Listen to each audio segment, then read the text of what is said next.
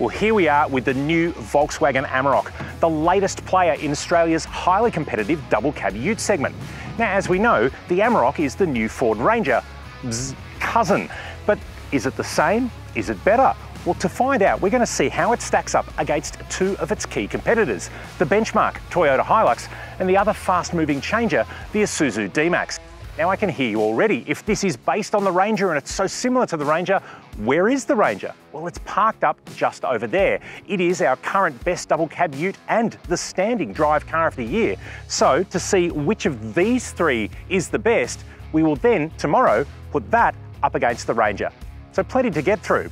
To find out though where everything stands, let's run through the specs of the SR5, the X-Terrain and the Panamericana Amarok to see where they all stack up.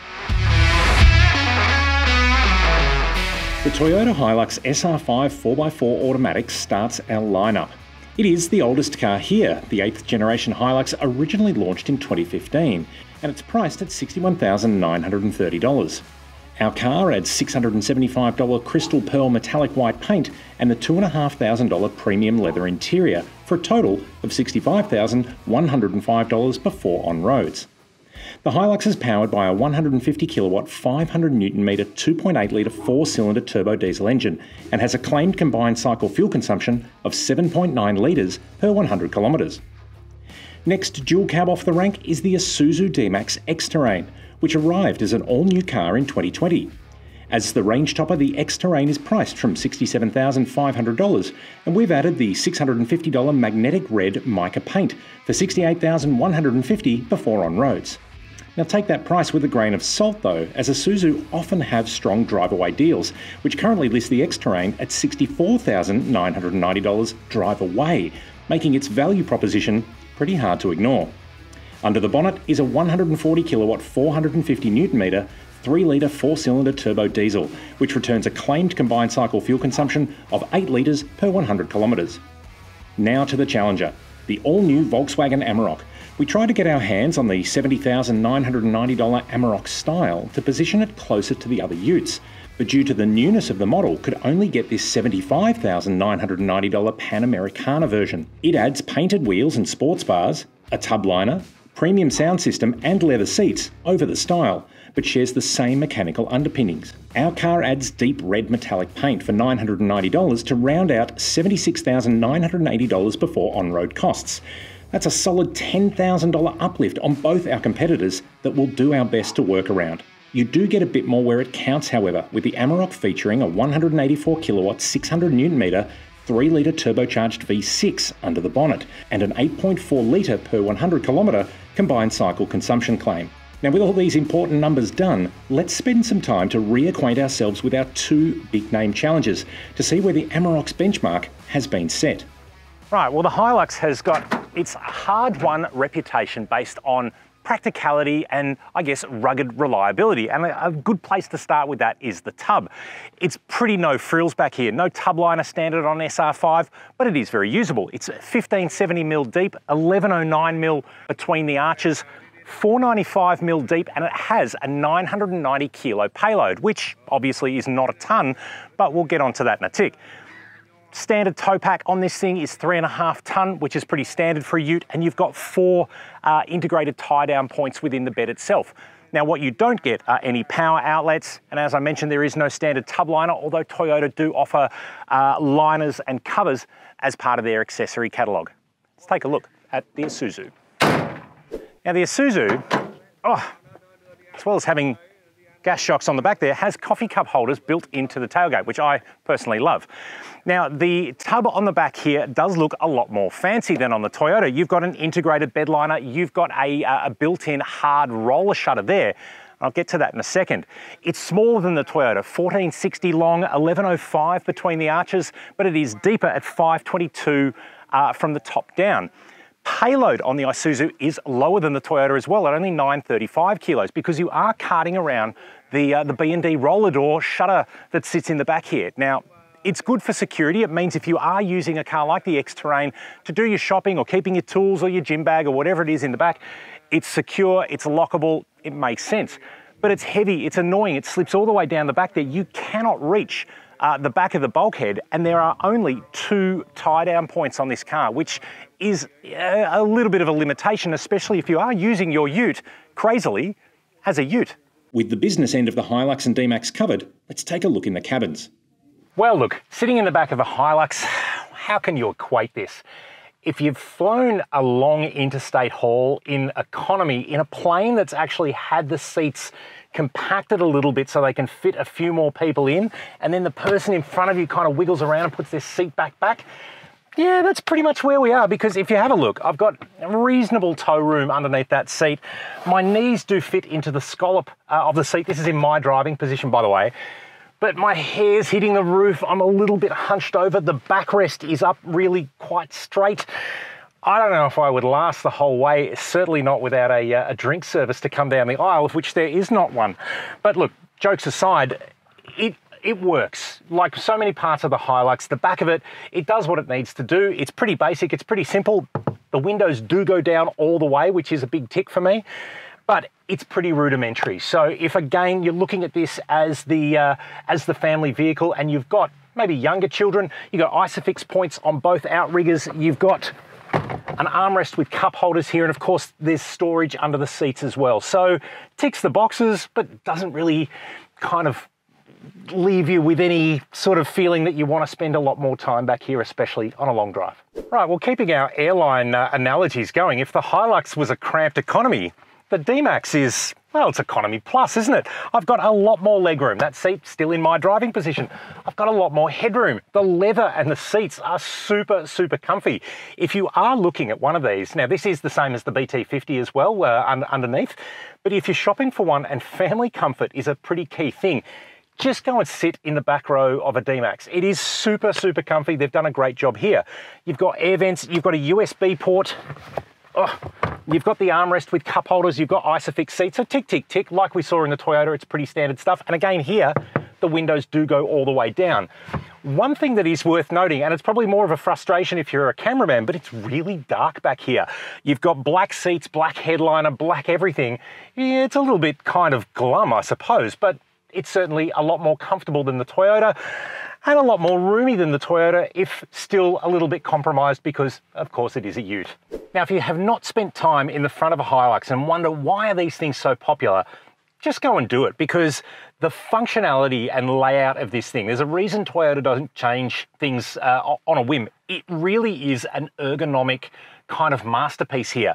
Hands on the wheel, you can easily reach your air conditioning controls down here, which are knobs and easy to use. You can easily reach your high-low range switch down here, which is a knob and easy to use. The touchscreen, it's right there. It's an 8-inch. I'll get onto that in a tick. Buttons on the steering wheel, really nice and easy to use. Your cruise control stalk is under the steering wheel. Everything is designed to be easy and, I guess, blind to use. And by that, I mean if you're concentrating out the front, as you should be, you can reach down and feel these things without actually having to look at what they are. That is how the Toyota interior works so well. So continual big tick. Now, storage and practicality around here is actually another big thing. You've got twin glove boxes, the upper box and a standard lower box there. You've got a center console here, which has got a main style outlet. So forget all that whiz bang about electric cars having vehicle to load. Your Hilux can do it. You've got 2 cup holders. You've got a key tray. You've got 2 12-volt outlets, and I'm going to run through all the USB ports in the car. Okay, so get ready, just in case you lose count. 1.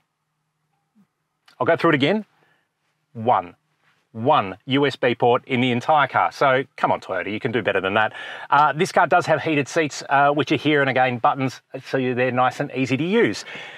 From a seating and visibility and general kind of comfort perspective, it's actually really good up here. The Hilux feels supportive, the seats are good, the driving position and your visibility is great. You've got grab handles here on the A-pillar, but they don't get in the way of your visibility. The mirrors are good. Everything about this car has been designed for the driver in mind, and it is something to keep in mind if you are shopping for a double cab ute, that if you are the driver, you're the person who's going to be spending most of the time here. It does need to work for you before it works for anyone else in the back seats, and that's kind of Toyota's modus operandi. Now, the first thing about the Isuzu that you notice is that they have obviously learned from Toyota. And I guess if you're going to use the benchmark as your benchmark, it actually makes a lot of sense.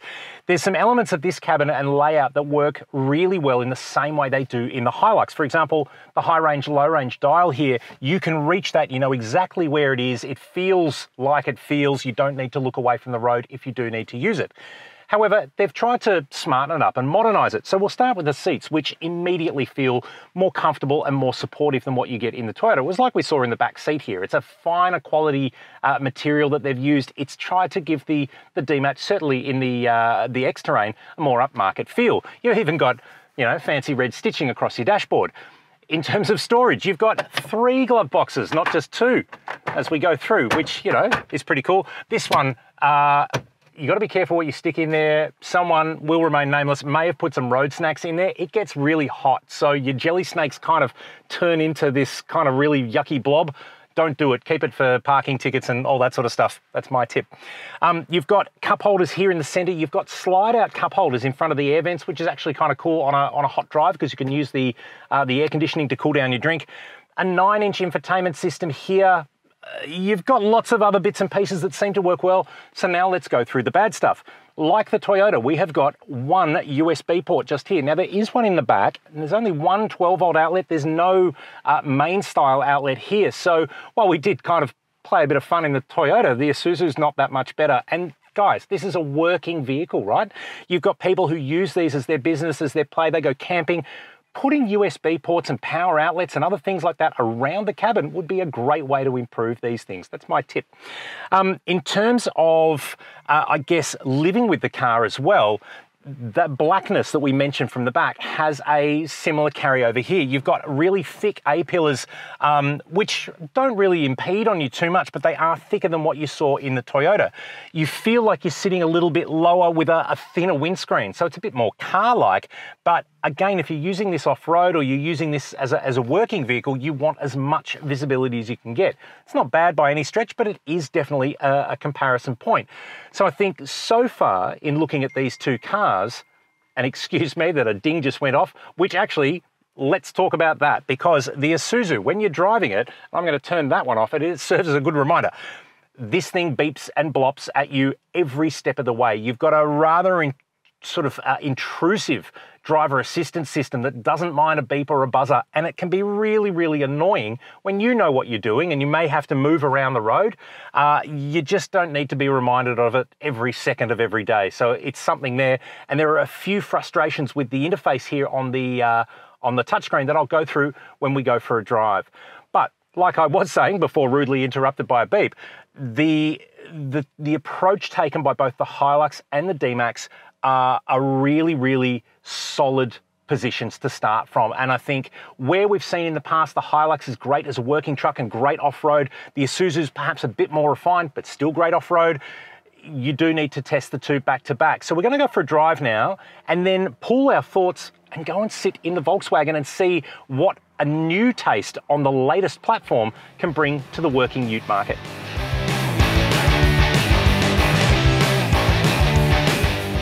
The Hilux. Now, if you're like me, you've got your favorite pair of kind of work boots or your knock around shoes, right? That you use if you're working in the garden or you're going somewhere. That's what a Hilux is like to drive. You get back in and you're like, now, I know exactly where we are. We know what we're going to get out of each other. This car is not trying to be more, I guess, luxurious and refined than it is. It is just that staple workhorse, and there's so many good things about it in that way. So going through the basics at the first, you've got a 2.8 litre 4-cylinder turbo diesel engine that's got 150 kilowatts and 500 Newton metre output. It is a pretty long-standing Toyota engine. You find it in the Hilux, in the Fortuner, in the Prado, and you know what? It is good enough. It's not a hot rod, it's not the most refined thing, but I tell you what, when you put the car into its power mode, it still feels punchy off the mark. If you try to run the car in an eco mode, you can get pretty close to the high 7s that Toyota claim for litres per 100 fuel consumption on this thing. You'll generally see under 10 litres per 100 consumption. It's just a really, really reliable, bankable, kind of vanilla platform. And you know what? I really like vanilla. It works so well. Driving the Hilux, yeah, okay, you can probably see us moving around. It's still a ute. It's taut. It's always working, I guess is the thing. But it's still comfortable. It's still very kind of easy to use, even though at speed, like we're only doing 60 kilometers an hour at the moment, and the steering's nice and light. You get to slower speeds, it can be a little bit heavier, but at touring speeds, these things just eat up the miles. You sit on 80 to 100, really effortless, really, really easy to live with, and that is I guess, a key part of why you see so many Toyotas on the road in Australia. Now, a quick word on the infotainment system here in the Hilux. The 8-inch touchscreen, it's well featured. So here are the good points. You get DAB, you get AM, FM, it's got integrated navigation, you've got big chunky buttons, so it's relatively easy to get that first point of access to. And it's got support for Apple CarPlay and Android Auto, which is a good thing because the downside is it's actually really annoying to use, certainly when you're on the move. The interface feels decades old. Finding things like scrolling through radio stations can be really fiddly. There are lots of kind of little nuanced menus and things throughout there. So again, once you get used to it and you're not really changing too many things, fair enough, it's going to be okay. But if you are the sort of person that uses the infotainment system and wants to change settings and needs to change radio stations, there are far easier to use systems on the market. And my tip always in a Toyota is to use the Apple CarPlay or Android Auto projection that goes on. So here's one fun thing about Toyotas. We always say Toyotas, they're so old school, they're so reliable. You even get this really simple digital clock here in the middle of the dash. But you want to know what's funny? You've got a clock built into the GPS system that is using satellites to tell it what time it is based on the atomic clock in Greenwich or something. But the digital clock up here on the dashboard isn't actually connected to that, and you have to set your own hours and minutes and things like that, like you used to on your old Casio wristwatch. Why? Come on, right? Surely we can connect these systems. It's a clock, for crying out loud, right? We don't really need to have the most complex things, but it is typical Toyota. You know you're there when you see the glowing blue digits reminding you of just how rudimentary things still are in 2023. So now the other bits and pieces in a modern car. Obviously, we've got driver assistance technology in the Hilux. It's got a speed sign recognition capability so that when you're using cruise control, you can automatically adapt to the speed sign that you've gone past. For example, you're on a country tour, you're in a 100 zone on 100k an hour, you come into a town and it drops, you go past the 80 sign and the 60 sign really quickly. What it means is you just simply tap on the stalk and the Hilux just adjusts to the most recent speed sign that it's seen, which is actually really cool. There is a lane keep warning, a lane departure warning, sorry, and a lane keep by braking intervention capability on this, so it's not the electrically adjusted steering that you'll see in more modern cars. It's not driving itself, it's just trying to look after you, and I think that's the way to approach the Hilux. It is not the newest, fanciest, most high-tech kit on the block. It is the benchmark. And, well, you know, there is a reason you use something that's pretty solid as your benchmark, because I tell you what, if this is as good as you get, it's still pretty good. But this market has been moving on. Utes are no longer just working tools. They're no longer just regional touring tools. People use them as the de facto family car these days. So let's switch across to the Isuzu and see what a little bit more refinement does to driving a ute. We've said this a couple of times, is the new RG series Isuzu D-Max was, to take a phrase from my teenage daughter's vocabulary, a glow-up, and the glow-up of the century. The old D-Max, well, was pretty well past its prime. It was reliable, but by golly, it really sort of felt like a 1990s boombox inside, and just didn't quite have the quality aura that you sort of needed in this market. This new D-Max, and by rights its cousin, the Mazda BT50, massive step forward, and even getting into it now, straight after the Toyota, immediately feels more comfortable, immediately feels lighter. It's a really, really lovely car. Now, interestingly, engine capacity on the D-Max is up on the Toyota. You've got a 3-litre 4-cylinder here, but the outputs are down. 140 kilowatts, 450 Newton meters. Now, people see those numbers and go, oh, geez, I don't know, I need a more powerful vehicle. The thing is the D-Max does it. It's like a student in class that gets A for achievement but C for effort. It is not trying. This car is so relaxed and so unfazed and so unstressed. The engine, the 3-litre, it's a 4JJ3. This is an Isuzu truck engine. So in a double cab like this, it's barely working, and you find your fuel consumption is down. We've had, I think Isuzu claim high 7s. We have had about mid 8s on this car, so less than we have on the Toyota on this test. And it will do that time after time. And I think one of my better experiences with an Isuzu was towing a race car on a trailer, which would have been about a 2.5 ton trailer. And I was doing 10 litres per 100 with that on the back. So if you're doing towing, you're doing a lot of touring, this engine is terrific. And I think it's an important thing. In terms of driving comfort, it feels far more premium than the Toyota. And it's interesting because the X-Terrain and the SR5 that we've just been in are pretty evenly matched on price, so it's not really a numbers thing. The quality of the leather in this car just feels really, really nice. It feels a little bit more quiet and better insulated. The electrically assisted steering does make it feel a lot lighter, certainly at low speeds. Get up to touring speeds, both cars are still excellent. And I think, again, it's why we've said the Toyota is so popular. It is just effortless on a long drive. The Isuzu is right up there as well. The ride quality, again, very comfortable, far less jittery than we found in the Toyota, certainly with nothing in the tub. It just feels a little bit more, and by a little bit more, it feels a lot more refined. And I think that is the key word when you're looking at this. If your Toyota is your benchmark, the Isuzu is your benchmark refined. Now, infotainment-wise, you've got this 9-inch screen here on the Isuzu, which, I don't know if you can hear this, but you get...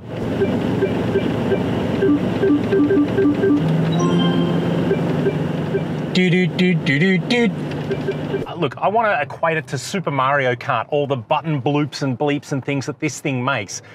It's not a great system. Now, to be fair, this is a third-party unit that's been basically put in. It does what it needs to. Again, you've got DAB radio, you've got integrated navigation, AM, FM, all the bits and pieces. It's got Apple CarPlay support, Android Auto support, so all of that works well. But again, the design of the interface feels a bit half done.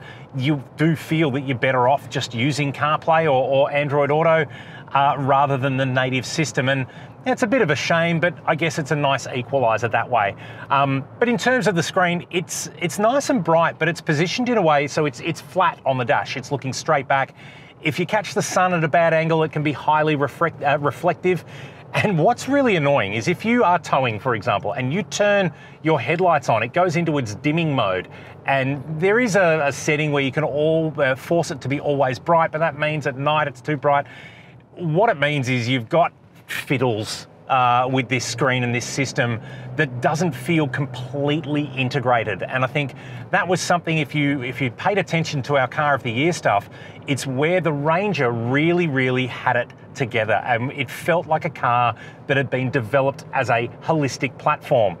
And having seen what we've seen in the Toyota and having seen now what we've seen in the Isuzu, let's go and have a look at the Amarok and compare it to both these benchmarks. One, the benchmarky benchmark and the working benchmark, but the other one, perhaps the refinement benchmark, just to see, well, how the Amarok fits into this set. Because again, we know it's based on the Ranger, so we're expecting it to be good.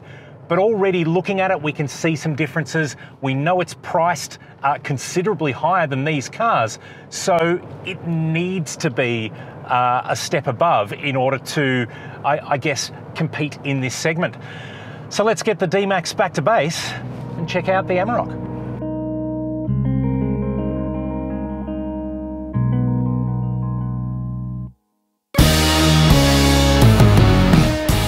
We've gone through the benchmark, we've gone through the glow-up.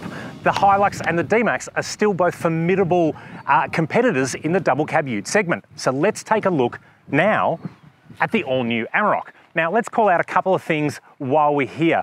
we asked for the style grade, which is the kind of mid-pack Amarok, which puts it into pricing context with the X-Terrain and the SR5. This is the second top of the range, the Pan Americana, because it was all that Volkswagen had available at this early stage. This car is around $10,000 more than the Isuzu D-Max, so just keep that in mind when we look at it.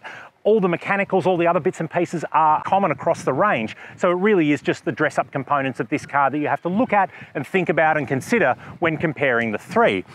Now, while we are looking at it, look at it. It is a really, really cool looking truck. Volkswagen have done a great job of not only carrying across their familiar branding nose, but modernising the platform.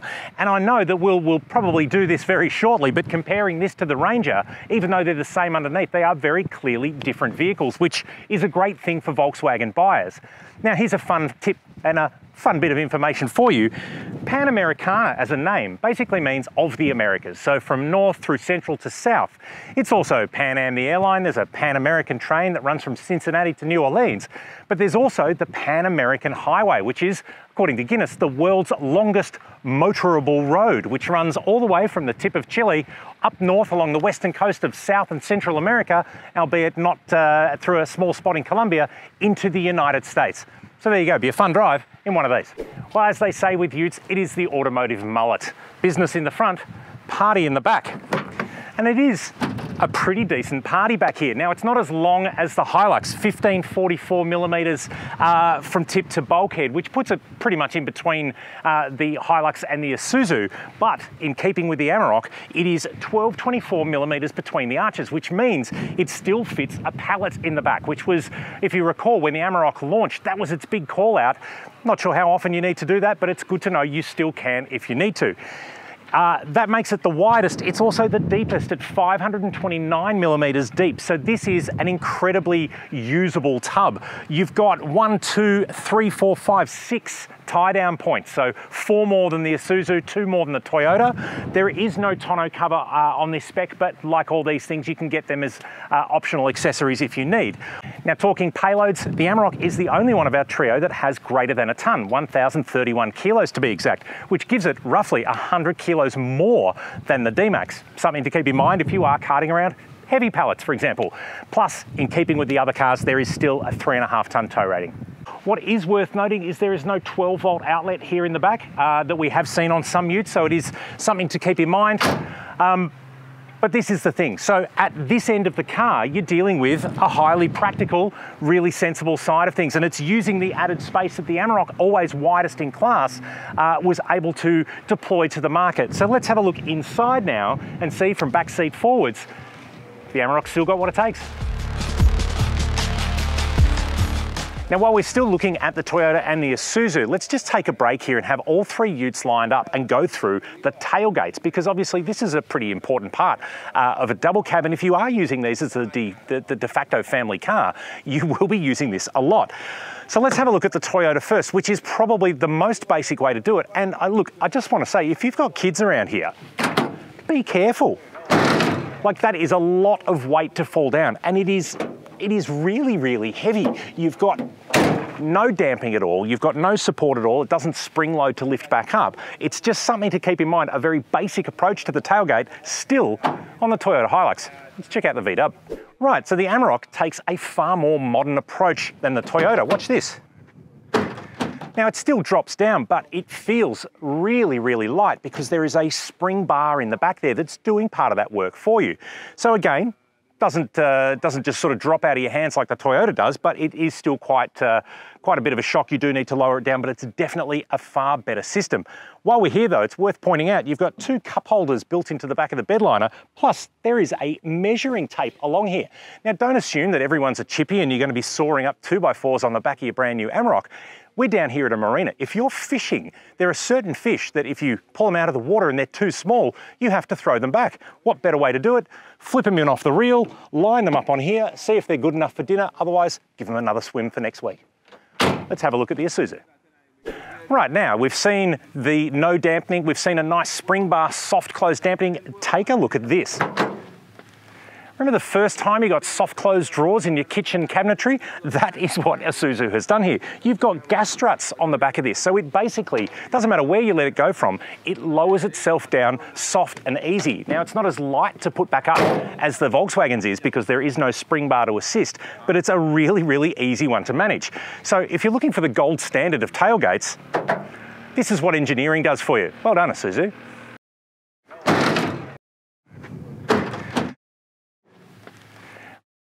Okay, so far today we've travelled economy, we've travelled premium economy. Have we stepped ourselves up to business? Well, no, but this is perhaps premium economy of a nicer airline that uses a weird kind of crocodile fabric motif on their seats, but more of that in a moment.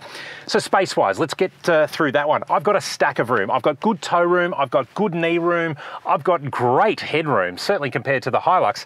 I feel like I am sitting higher than I was in the other two utes. It's sort of stadium seating back here, and as a passenger, to be able to have good visibility out of the windscreen rather than just staring at a headrest, it's actually really good, especially if you've got smaller passengers like kids back here. So big tick there.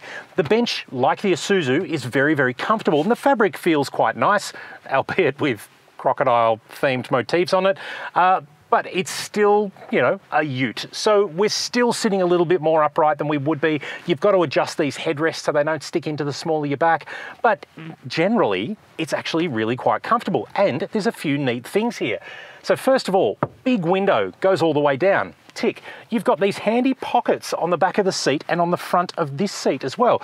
For sticking phones, for sticking things. If you've got kids, these are going to be full of minty wrappers and McDonald's French fries within 5 minutes of you taking delivery of this car. So just keep that in mind. You've got air vents. You, of course, have got the center armrest.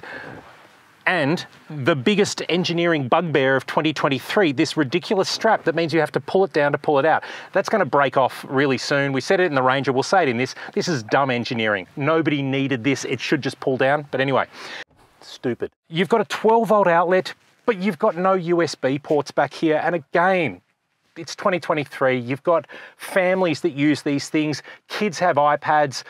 People use their cars for more than just sitting in these days. So I think we really do need to see that game stepped up, more USB ports around the cabin. But in general, back here, do you know what? It's all right. Now, if there's one element to the interior of a car that can kind of make or break, and look, in my mind, if you get it right, it really sets the tone for everything else, are the seats. Great seats make a great cabin, and these are fantastic seats. They are really comfortable, they've got good adjustment, they're really well bolstered.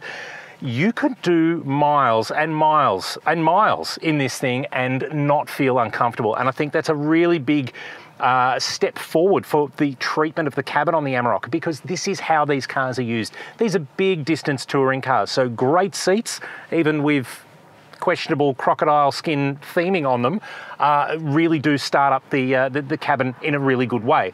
There's some other good points too. Let's start with storage. You've got cool twin glove boxes here, so a normal deep one, then a cool little hidey hole here that dips down into the cabin, because what we've seen in the D-Max and in the Hilux, they just sort of open up and they're level.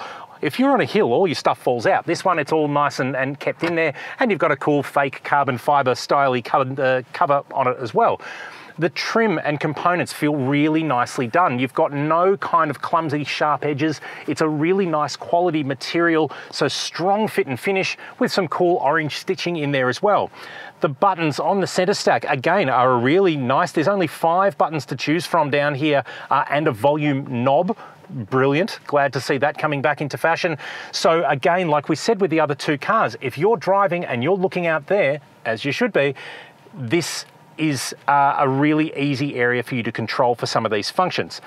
Now the downsides. You've got the same transmission lever as in the Ford Ranger. Naturally, it uses the same technical underpinnings, but this is a pretty kind of takes a bit of getting used to shifter. You've got the clutch button here on the top, right?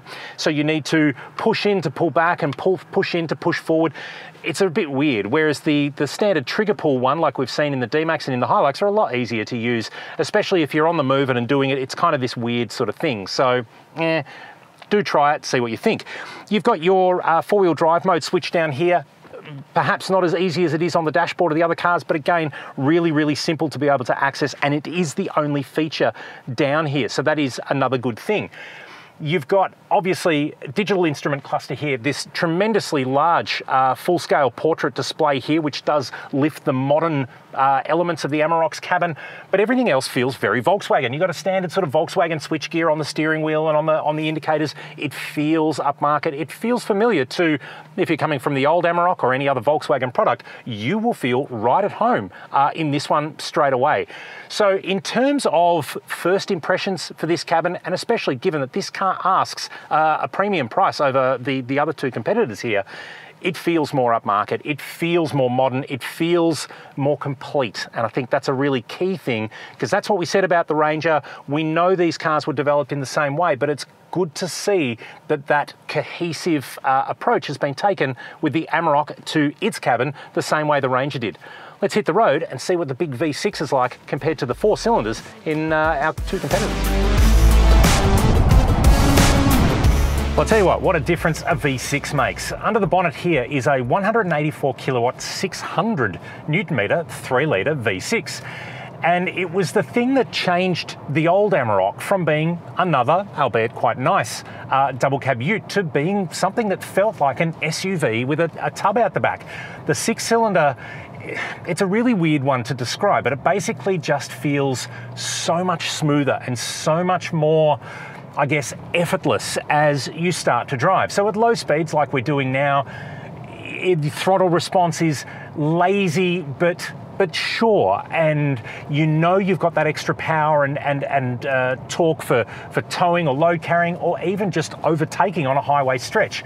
It's something that comes with just perhaps a little bit of extra surety that under the bonnet there's nothing that's going to basically nothing that's going to stop you, I think, is probably the way to look at it. And I think in this alone, now you can get a 2 litre in the Amarok just as you can in the Ranger, but I think the V6 is really what starts to set these cars apart, and it's a reason to consider a car like the Amarok over the other two first and foremost. Now then, in terms of ride, comfort and quality, we've already said the interior feels like a big step up from what we saw even in the D-Max, which is a big step up on what we saw in the Hilux.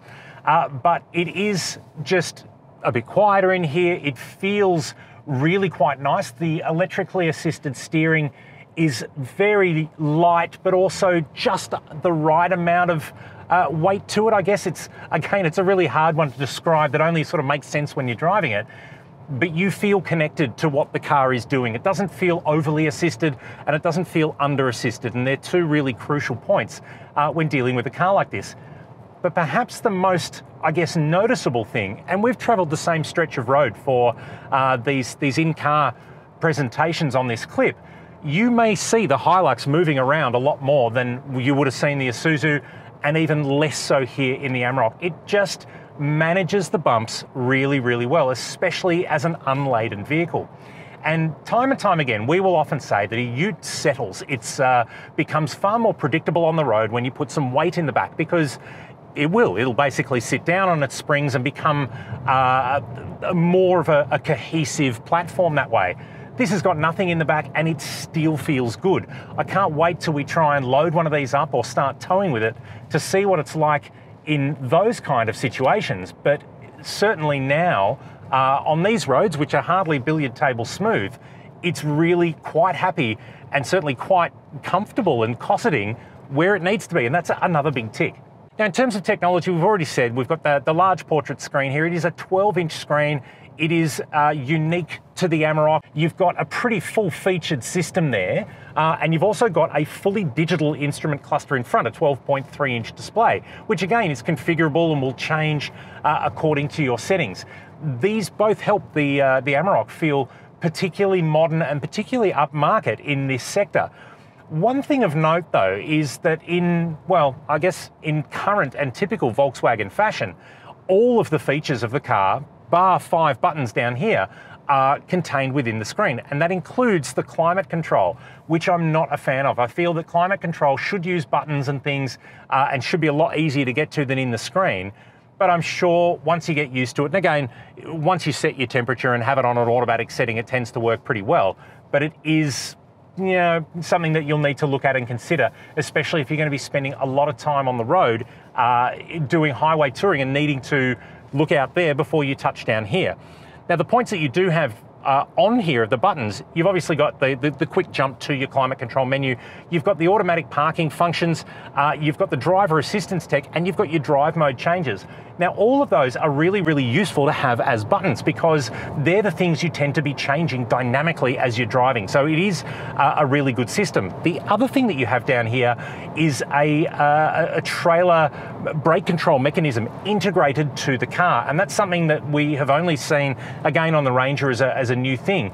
But it is yet another part where manufacturers are understanding how these cars are being used in real world situations and equipping them for that. And I think that's another really good thing in the Amarok. Now, as traffic has sort of dropped down a little bit and we're on a higher speed limit road, we can really see what this V6 is like. And you put your foot down and to accelerate up, it's just so smooth. There's no sort of kick you back in your seat. There's no crazy Jekyll and Hyde performance change. It's just syrupy smooth. And I tell you what, that is what you want in a car like this. You don't want to be shocked. You don't want to be surprised. You just want effortlessness, and that's what this engine provides. It's just a really, really nice power plant in a car here. Now, we've come through a couple of corners as well, and again, for a vehicle like an Amarok, which is a ute, and we're on all-terrain tyres, it's very well behaved on the road. It's not rolling, it's not skittish, it's not moving around in a way that makes you feel unsure of what it's going to do next. Quite simply, it feels like an SUV. And knowing what we know and knowing that people are buying double cab utes as a lifestyle extension to their lives, they are becoming the de facto family car for so many Australian buyers because they work in so many different ways. They're practical if you are needing to work, whether we're running through some market gardens here, so maybe you're running a market garden. If you're towing, you're putting stuff in the back, you don't need to be an on-the-tools tradie to buy a ute anymore. And I think that is the big appeal to vehicles like this.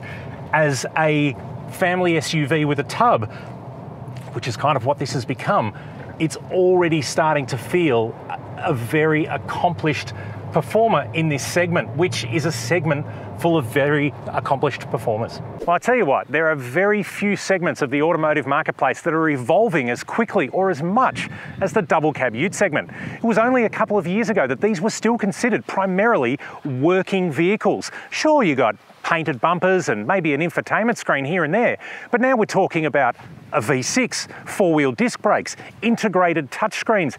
It's basically the new family battlefield. And I think in terms of our three competitors here today, we don't really have a loser, but we have three levels of car that is kind of interesting for you as a buyer.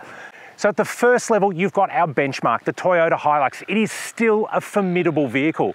The engine is powerful enough, it's reliable enough, but it is still a bit rough around the edges. It focuses more on usability and, I guess, function over form. Next in line, you have the Isuzu D-Max, a massive step up from where the old D-Max was. It provides you with, well, as we said, economy premium levels of comfort. You've got delicious leather seats. You've got new technology. You've got a really quiet, cosseted cabin and a far more, I guess, pliable everyday ride. But it's still a ute. And then finally, we have the new Amarok. Now, forget for a moment that this car costs $10,000 more than the Isuzu and $15,000 more than the Toyota, because we're going to ignore the painted wheels and fancy stickers and look at that driveline and the revised suspension and that V6 and the 10-speed automatic. That car is an SUV with a tub on the back. It is so smooth, so tractable, and so sensible as a, I guess, everyday family utility vehicle. And this is the evolution of the species. This has become an SUV with a tub, more so than a working ute with nice seats. And this is where we're seeing the market go. So in terms of our three contenders here today, they're all very solid cars, but that new Amarok certainly is an impressive beast. And well, I tell you what, the Ford Ranger up there on the hill has its work cut out for it to play with its cousin and see which one is going to be Australia's best ute. So we might need to call in a little bit of help for that next bit. Wardy, your wish is my command. Mate, GB, it is always good to see you with these things because you're going to make for a very awkward family Christmas dinner. The new Ford Ranger, the current drive car of the year, will now face off against its cousin, the Volkswagen Amarok. And I tell you what, I reckon that is probably going to be even more exciting than this one. Now, of course, if you have liked what you've seen today, like, subscribe, follow, share with your friends. You know how YouTube works. But of course, if you want all the information about this comparison, great data tables, all the photos, head on over to Drive.com.au. And of course, you can see where Glenn gets to by comparing the Ranger and the Amarok very soon too.